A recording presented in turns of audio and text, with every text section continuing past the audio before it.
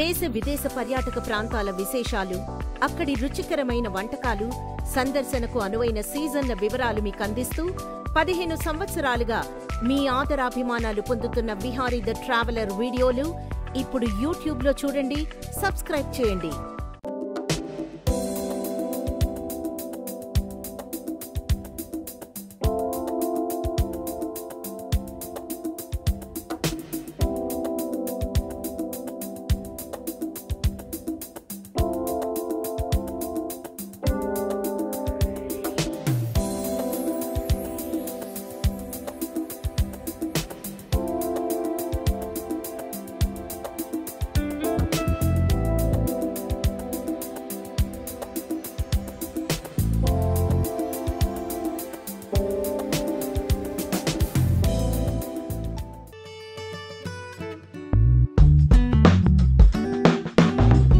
విహారీకి స్వాగతం.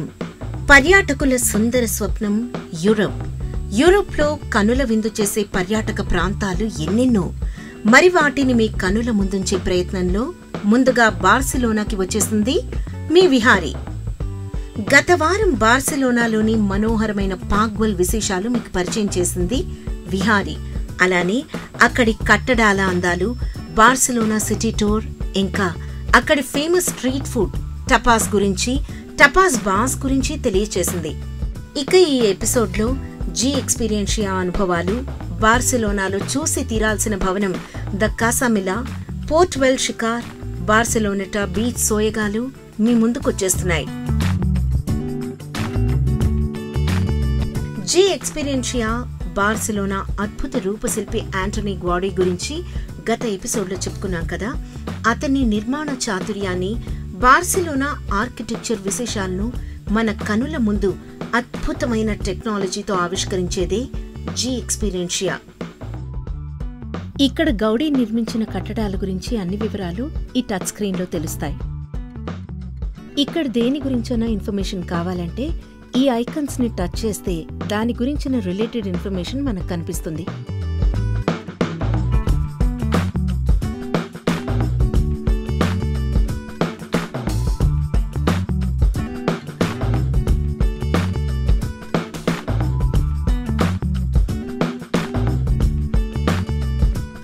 చూసారుగా, ఇలా టచ్ స్క్రీన్ సహాయంతో ఇక్కడి విశేషాలన్నీ ఫింగర్ టిప్స్ అయిపోతాయన్నమాట.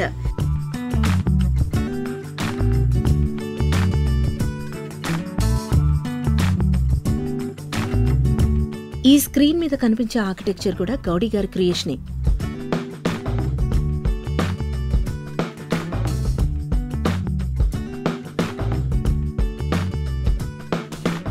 మనం పోయిన వారం పాగ్వెల్ చూసాం, గుర్తుంది కదా? దాని మినియేచర్ ఇది.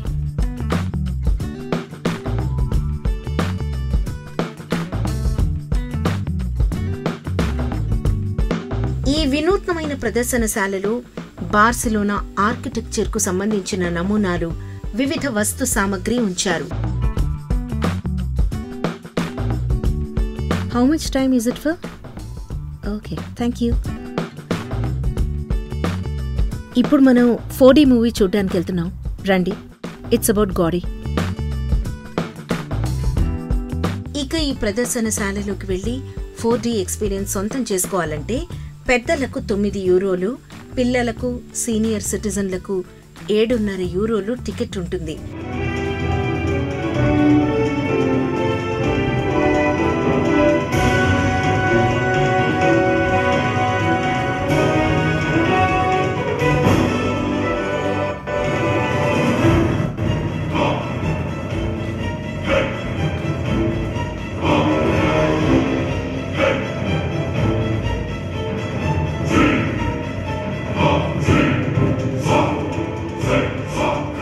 జీ ఎక్స్పీరియన్షియా ప్రధాన ఆకర్షణ ఏంటంటే ఇది 4D రూపంలో ప్రదర్శించడం. ఈ 4D థియేటర్లోకి వెళ్లామంటే అద్భుతమైన బార్సిలోనా నిర్మాణాల విశేషాలను తెలుసుకోవడమే కాదు, వాటిలో విహరించిన అనుభూతిని సొంతం చేసుకోవచ్చు. అంతేకాదండోయ్, గ్వాడీ నిర్మాణ చాతుర్యం మనల్ని ఆశ్చర్యచకితుల్ని చేసేస్తుంది. ఈ ప్రదర్శన చూసిన తర్వాత బార్సిలోనా నగర అందాలపైన మరింత మక్కువ పెరుగుతుంది ఎవరికైనా. నాకు అంతే అనుకోండి. అందుకే సిటీ టూర్ బస్ ఎక్కేసి మరో పర్యాటక ప్రాంతానికి వెళ్తున్నా.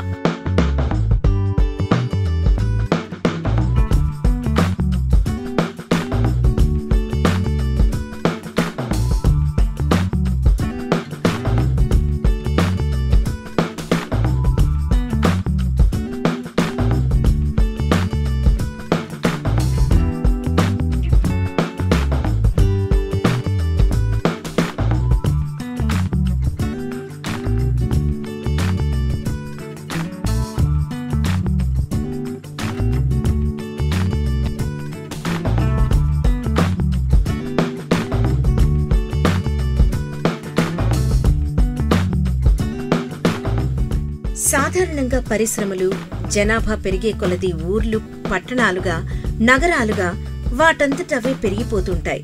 వాటిలో పారిశుధ్యం నుండి తాగునీటి వరకు ప్రతిదీ కొరతే. కనీస అవసరాల నుండి కాలుష్యం వరకు ప్రతిదీ సమస్యే. కానీ కాస్తంత దూరదృష్టితో నగరాలను నిర్మిస్తే ఇదిగో ఇలా అందంగా, పరిశుభ్రంగా ఉంటాయి. కాలుష్య కాసారాలను చూసి కళ్ళు మూసుకునే పరిస్థితి బదులు కన్నులు తిప్పుకోలేని నగర సోయగాలు సొంతమవుతాయి.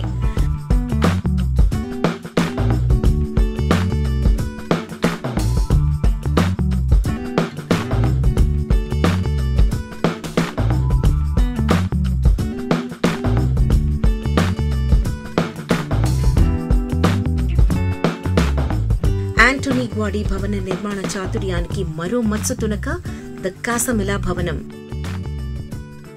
ఇది గ్వాడీ చివరి సివిల్ వర్క్ గా చెప్పుకుంటారు. 1906, 1912 మధ్యకాలంలో దీని నిర్మాణం జరిగింది.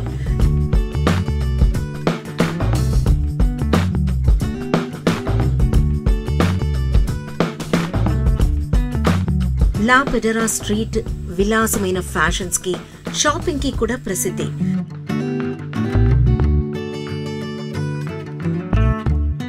ఇప్పుడు మనం ఒక చిన్న బ్రేక్ తీసుకుందాం.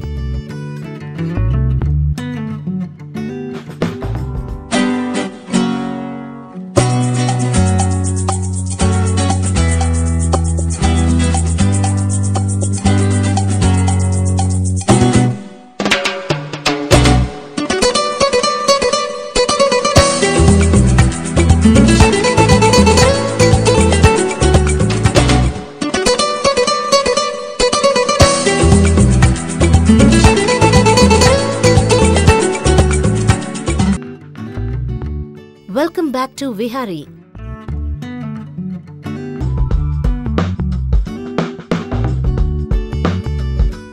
ఇప్పుడు మనం నెక్స్ట్ ప్లేస్కి వెళ్ళడానికి సిద్ధంగా ఉన్నాం. అక్కడికి చేరుకోవాలంటే మధ్యలో 4 స్టాప్స్ ఉన్నాయి.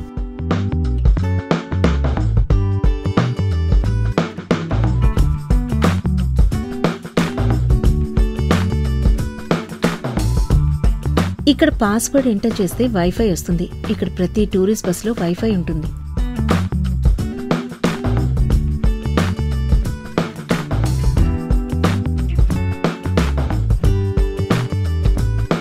చక్కగా బస్సులు మారుతూ ఇంచక్కా ఇక్కడి వైవిధ్యమైన భవంతులు, పచ్చదనం నింపుకున్న ఉద్యానవనాలు సందర్శిస్తుంటే అసలు అలసట రాదు, సమయమూ తెలియదు.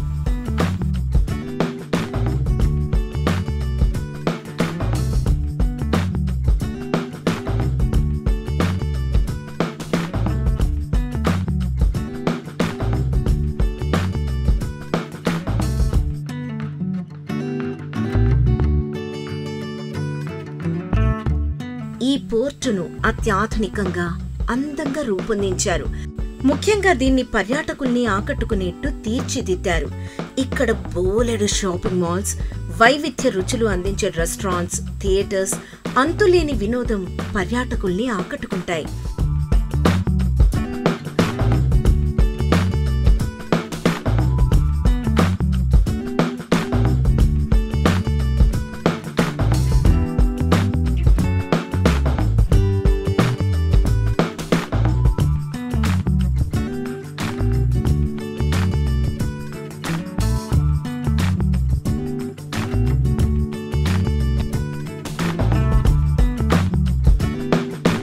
వీటిలో మేర్ మ్యాగ్నమ్ మాల్ సందర్శకుల దృష్టిని ప్రధానంగా ఆకర్షిస్తుంది. ఇప్పుడు మనము దాన్ని అలా ఓసారి చుట్టేసి వచ్చేద్దాం.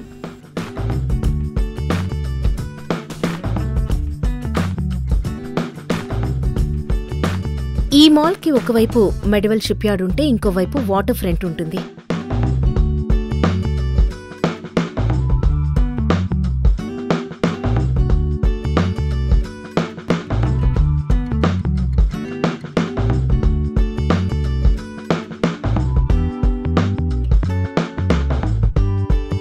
ఇక్కడి రెస్టారెంట్స్ లో రకరకాల సీ ఫుడ్ దొరుకుతుంది కాబట్టి దాన్ని రుచి చూసేందుకు కూడా చాలా మంది వస్తూ ఉంటారు.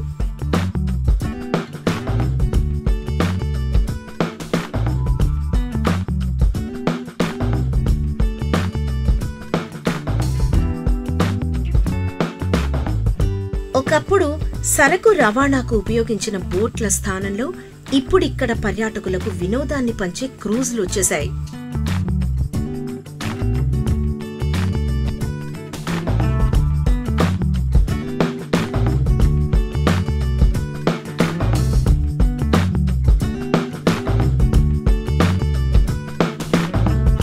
Wow, beautiful! ఇక్కడి నుంచి వ్యూ ఎంత బాగుందో. 3 వైపుల వాటర్, 4వ వైపు రోడ్తో కనెక్ట్ అయింది.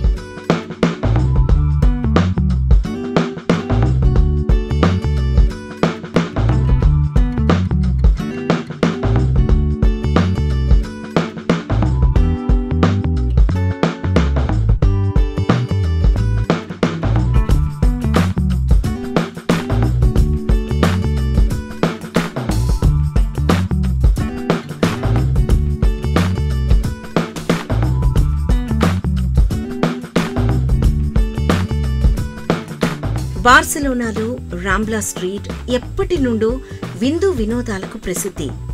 దీన్ని బార్సిలోనా రాంబ్లాస్ గా వ్యవహరించేవారు. అయితే ఇప్పుడది మరింతగా ప్రాచుర్యం పొంది పర్యాటకులను ఆకర్షిస్తోంది. అందమైన సాయంత్రాలు ఆహ్లాదంగా మారాలంటే ఇదో మంచి ప్లేస్ గా చెప్పొచ్చు.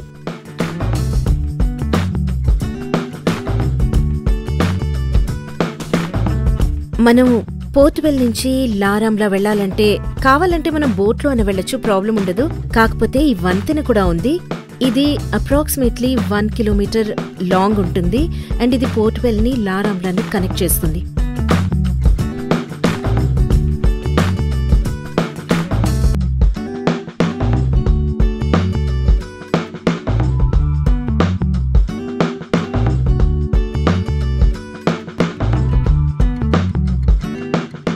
ఒకటి 2 రోజుల టూర్ ప్యాకేజీలతో పాటు ఇంకా సింపుల్ ప్యాకేజీలు కూడా ఉంటాయండి. హాయిగా బస్సులో గాని పైకెక్కి గాని వెళ్తూ అన్ని పర్యాటక ప్రాంతాలు పైపైనే హాయిగా చూసేయచ్చు. కావలసిన చోట దిగి మళ్లీ మరో బస్ ఎక్కేయచ్చు.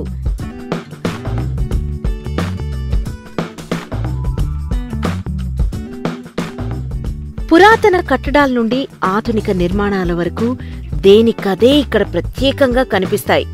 అంతేకాదు, దాదాపు ఏడాది మొత్తం ప్రశాంతమైన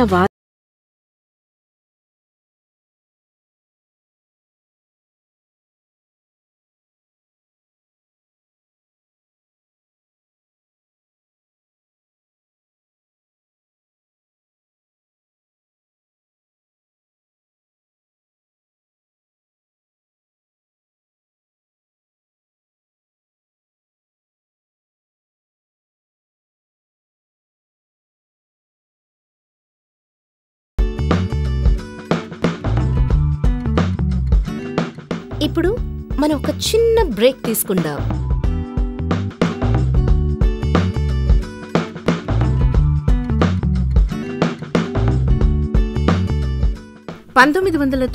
ఒలింపిక్ క్రీడలకు ఆతిథ్యం ఇచ్చేందుకు బార్సిలోనాలోని ప్యూబ్లో న్యూవో ప్రాంతాన్ని ఆధునికంగా తీర్చిదిద్దారు. ఇక్కడ ఒలింపిక్స్ కి వచ్చే క్రీడాకారులకు వసతి సదుపాయం కల్పించారు. దాంతో ఇది ఒలింపిక్ విలేజ్ గా మారింది. ఒకప్పుడు తయారీ రంగానికి నిలయమైన ఈ ప్రాంతం పర్యాటకంగా ప్రాముఖ్యత సంపాదించింది. దీని చెంతనే ఉన్న పోర్ట్ ఒలింపిక్ దగ్గర బారులు తీరిన బోట్లు పర్యాటకులకు కనువిందు చేస్తాయి. ఒలింపిక్స్ లో పడవ పందాలకు ఈ ప్రాంతం వేదికైంది. అటుపై ఇక్కడ పర్యాటకుల్ని ఆకర్షించేందుకు బోటింగ్, రాఫ్టింగ్ ఇంకా బోలెడు వాటర్ స్పోర్ట్స్ ఏర్పాటు చేశారు.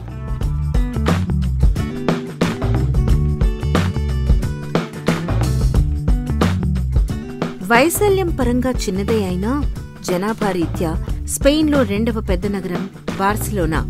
ఇక్కడ జనసాంద్రత ఎక్కువైన విశాలమైన రహదారులు, పచ్చదనం, ప్రణాళికాబద్ధంగా నిర్మించిన భవనాల వల్ల ఈ నగరం ఎంతో అందంగా, ఆహ్లాదంగా ఉంటుంది. అంతేకాకుండా ప్రపంచంలో పర్యాటకులను ఆకర్షిస్తున్న ప్రధాన నగరాల జాబితాలో బార్సిలోనా కూడా ఒకటి.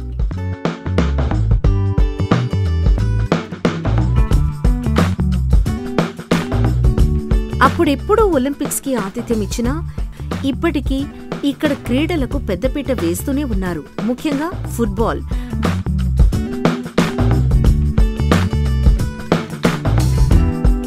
బార్సిలోనాలో పర్యాటకులను ఆకర్షించే అంశాలకు కొదవే లేదంటే నమ్మండి. అక్కడెక్కడో పతంగుల పోటీ జరుగుతున్నట్టుంది. భలే కలర్ఫుల్ గా ఉన్నాయి కదా గాలిపటాలు.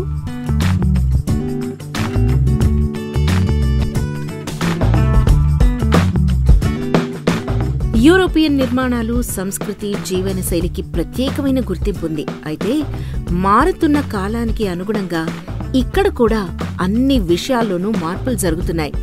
భవన నిర్మాణ శైలి నుండి షాపింగ్ మాల్స్ కల్చర్ వరకు మార్పులు మనకు స్పష్టంగా కనిపిస్తాయి.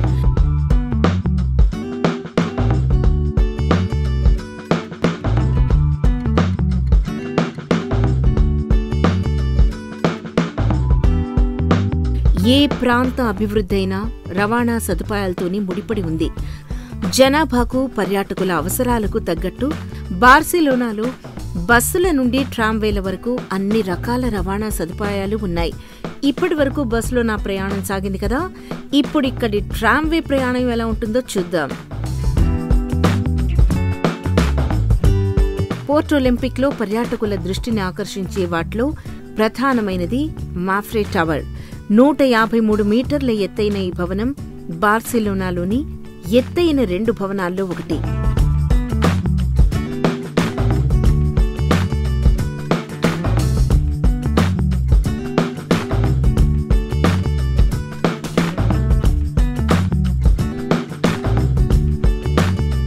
చూసారుగా, అది బీచ్ స్టాప్.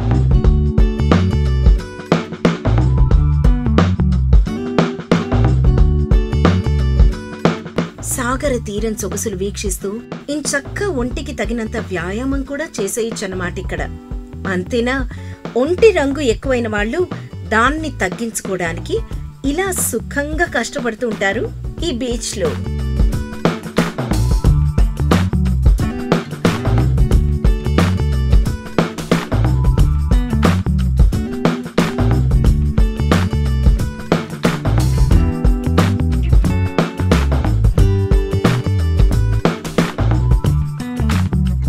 ఈ బార్సిలోనా బీచ్ లో చిన్న పిల్లల దగ్గర నుంచి పెద్దవాళ్ల వరకు రిక్రియేషన్ కోసం అవసరమయ్యే ప్రతి ఒక్కటి కూడా రెంట్కిస్తారు.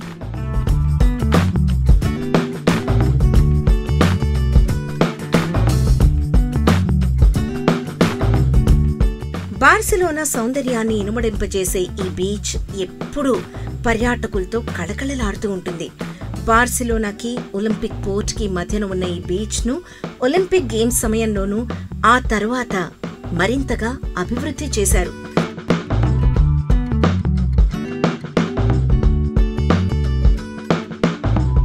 ఇక్కడ సందర్శకుల రద్దీ ఎక్కువ ఉంటుంది. ఎవరి మట్టుకు వారు ఫోటోల్లో బిజీగా ఉంటారండి.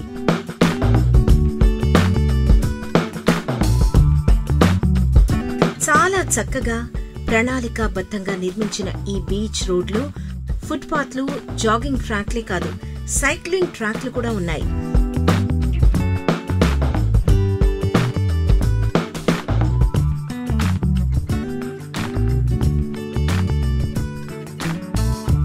ఇక్కడ బహుళ అంతస్తుల భవనాలు, ఆధునీకరణ ఎంత జరిగినా పచ్చదనానికి ఏమాత్రం కొదవలేదు.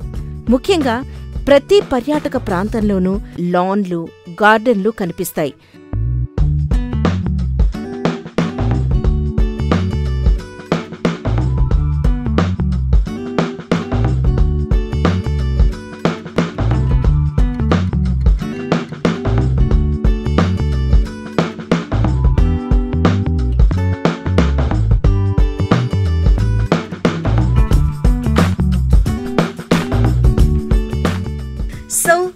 ఇదండి బార్సిలోనాలో ఈ వారం విహారీ విహారం.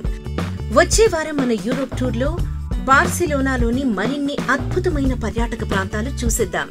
అంతవరకు సెలవా మరి.